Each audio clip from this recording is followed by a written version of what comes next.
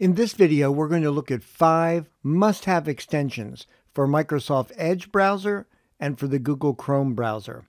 Before we get started, if this is your first time here, please hit the subscribe button and then the little bell for notifications. We publish computing-related videos all the time, and we don't want you to miss any of them. Thanks for subscribing. And now, on to our subject for today. The first extension for Chrome and Edge that we're going to look at today is a dictionary. Now, a dictionary can really help you.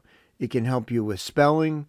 It can help you replace a word that you've reused too many times in the same paragraph or the same story or the same letter. And it can give you synonyms.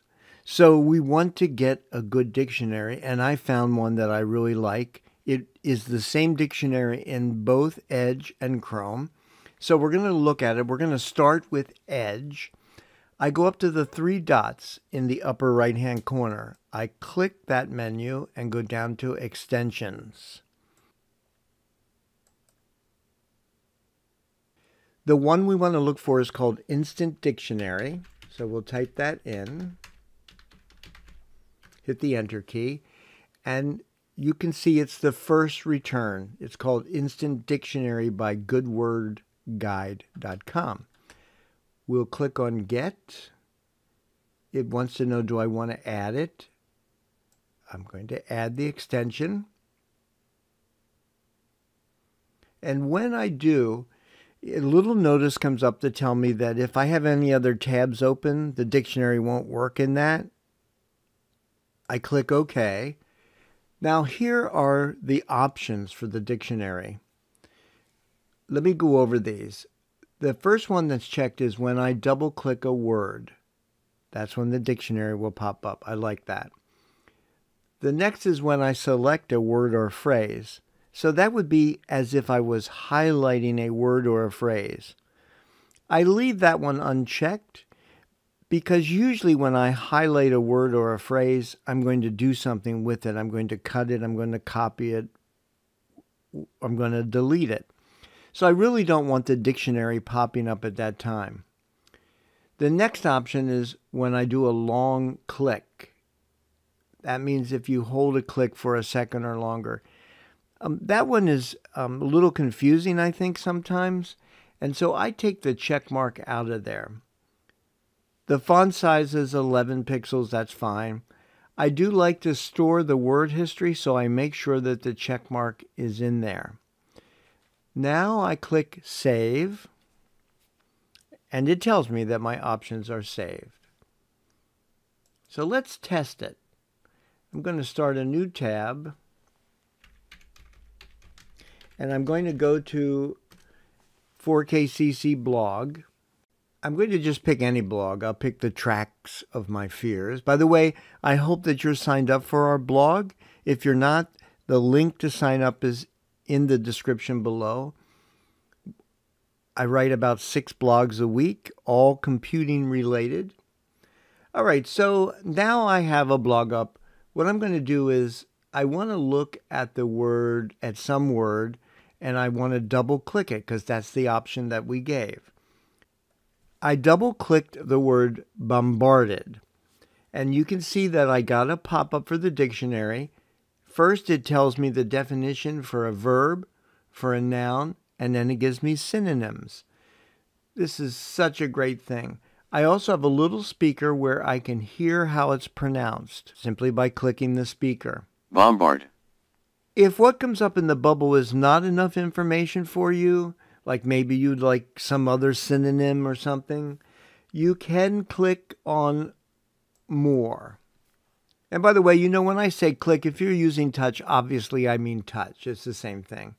So now here is a bigger definition of the word. It gives me a little history of where it came from, etc. All right, so that's it in Microsoft Edge. Now switching over to Google Chrome. The Google Chrome store, you need to know where to get that, and there are a couple ways of getting it. But I go to google.com/Chrome, and when I do that, At the top, there's a little menu and you can see extensions. I click on that. Now, I always like to use the computer to save time.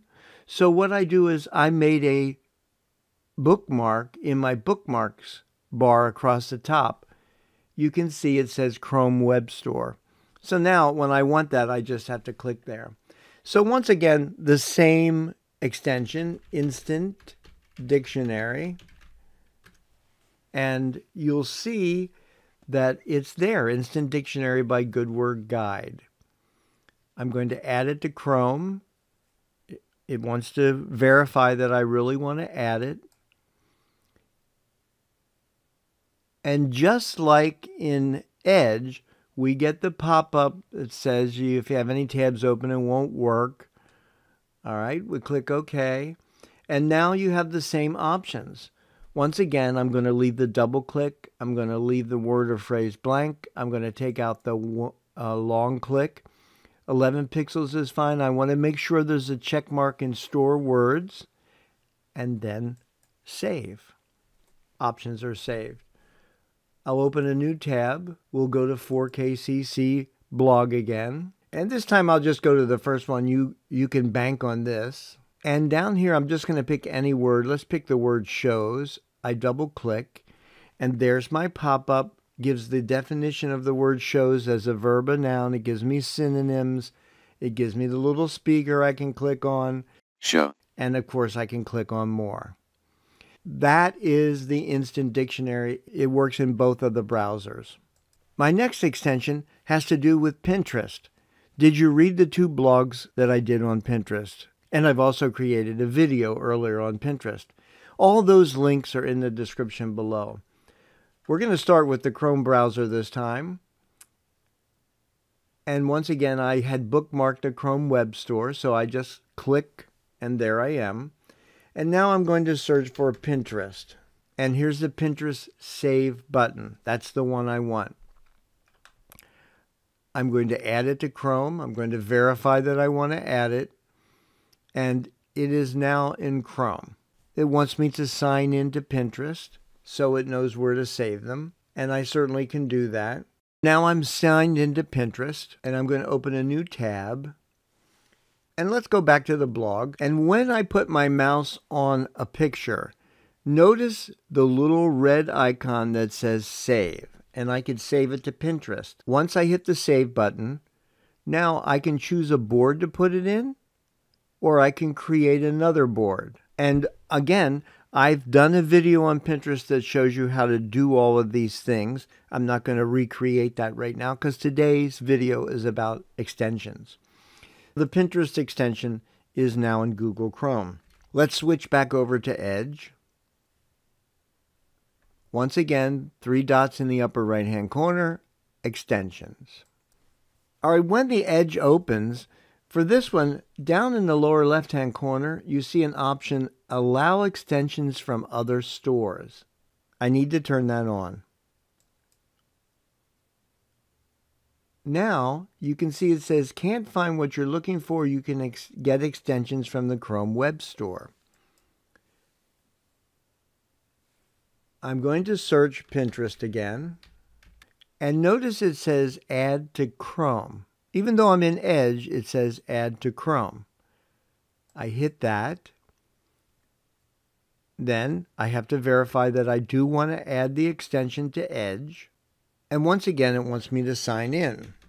I'm now signed in. Once again, going to the blog. And this time I'll pick, I got taken for $275. Here's a picture of me on a soapbox. Well, it's not really me, but it represents me on a soapbox. So just like in Chrome, we have the Save button when I have the mouse over the picture, and I can click Save. Where do I want to save it? Current board, a new board. All right, that takes care of Pinterest, the second of the extensions that are must-have as far as I'm concerned. Let's move to the third one, which is a really cool one. Starting with Edge, once again, 3 dots, extensions. You'll know that by the end of this video. and now get extensions. This time I want to look for turn off the lights. And there it is at the very top. I'm going to click Get, add the extension, and it brings up a page that explains it. It tells you how to change options, etc. When we look at the little icon, you put your mouse on it, it says turn off the lights. I'm going to right click and go down to extension options. There are lots of options, and you can go in and spend some time and decide what you like and what you don't like. But I am going to show you one that I suggest you do right away. Under Advanced Options, down under Dimness Level Bar, till you get started, I think it's a good idea to always show the dimness level bar when the lights go out. So I'm going to click that option. Now I'm going to close Edge. I'm going to reopen it, and I'll show you what this does. Once again, going back to the blog, I'm going to go up here to the top, Our YouTube Channel, and click on that. Now, I'm going to choose this video about how to prepare for a hurricane. I go up to the icon and click on Turn Off the Lights and watch what happens. The screen goes dim except around the video. In the lower right-hand corner, turn off the lights. This is the dimness level. The default seems to be about 80% usually. I actually like it a little darker than that. So I can slide this and block out pretty much all the rest of the screen. I like that option. And I would suggest you keep that level there until you're kind of say, okay, I like 90%. Then you could go back into the options and do away with the level if you really don't want to use it. If I just go up and click the turn off icon, we're back to the regular page. I love this extension. Let's take a look at it in Google Chrome. So now in Google Chrome, I'm going to go to the Chrome store. I'm going to search turn off the lights. And there it is, turn off the lights. Add it to Chrome, verify, and it's now in Chrome. Once again, the instruction page comes up. I'm going to go in. First of all, let me show you in Chrome. You notice the extension icon is not showing up in the upper right-hand corner. If I click the little icon for extensions, you'll see turn off the lights, and there's a little pin. I'm going to pin the extension to the address bar area. Now, I can right-click on that pin, and I can go to Options. Once again, I'm going to go to Advanced Options, and I'm going to say Always Show the Dimness. All right, let's try it. Once again, we'll go to our web page, then our YouTube channel. And this time I'm going to pick the video on Pinterest, and I have it muted. I simply go up and hit the icon. Once again, you can see it defaulted to 80. I'm going to move that. And of course, you could go the other direction. If you don't want it as dim, you can do that too. But I like it dark like that. Now it's almost like being in a movie theater, and I can watch without having to go full screen, which I might not want to do for other reasons. I can simply use that. Our fourth extension is Speed Test. Let's take a look at it in Chrome. I'm going to go to the extension store. I'm going to type Speed Test. And the one we want is the first one, Speed Test by Ookla. I want to press to add it, confirm it, and now it's in my extensions. All right, once again, I don't see the icon up there. If I want it, I click on the extension icon, and I'm going to put Speed Test. I'm going to pin it. Well, I'm also going to pin Dictionary and Pinterest. I like them. All the ones I use all the time, I like them pinned. So now, for Speed Test, here's the reason you might want to use that. You're going along on the internet, and all of a sudden things slow up. All right, is it your computer? Did something happen to your internet speed?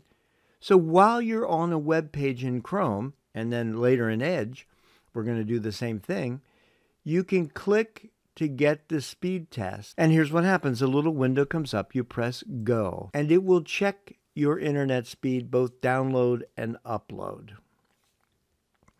Now, as I'm making this video, I'm actually a little down today. Most of the time, it's over 100 here, or sometimes as close as 200.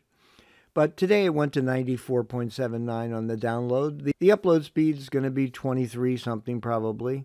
Let's see what that is. 24. 24.09. Those are good speeds. So if I was working and my computer slowed down on the internet all of a sudden, I know it's not the internet speed, because that's plenty of speed, is something else. Let's take a look at it in Edge. 3 dots, extensions. Once again, we have to go to the Chrome Web Store, just like we had to do with Pinterest, and we'll do speed test. And now it says add to Chrome. Confirmation, do I want to add it to Edge? I'm actually adding it to Edge, not Chrome, even though it says that. I'm going to confirm. And now, there it is. So once again, if I'm on a website and things slow down and I want to confirm the speed, I can simply hit the icon, then hit go, and I get my download and my upload speeds. Our final extension for this video is the Amazon Assistant. So in Microsoft Edge, once again, 3 dots, extensions. Get extensions from Microsoft Edge. And I will search for Amazon Assistant, and there it is. I'm going to click so I can have the extension in the Edge browser. Going to verify that I want it, and now it's been added, and it wants me to, of course, to sign in. And the Amazon Assistant, what are the things you can do? You can check updates on your orders. You can look at new deals that are every day. You can comparison shop when you're online somewhere else, and it'll tell you what Amazon has a particular item for. And you can create a universal wish list. There's so many things you can do. In Google Chrome, it's just as easy. We're going to go, of course, to the extension store. And Amazon Assistant for Chrome, we're going to add it to Chrome. And once again, it will want me to sign into my Amazon account. So that's it for the 5 must-have extensions. As you can see, you can use them in Google Chrome or in Microsoft Edge. It really doesn't matter. They work in both of them. So whichever browser you prefer. And as you know, sometimes some sites work better in one browser than in another. Same thing with extensions. Sometimes they work better in one than the other. So give it a try. If you have questions, use the comment area below the video. If you haven't subscribed to our channel, please do so and hit the little bell for notifications. Thank you for watching our video, and thank you for subscribing.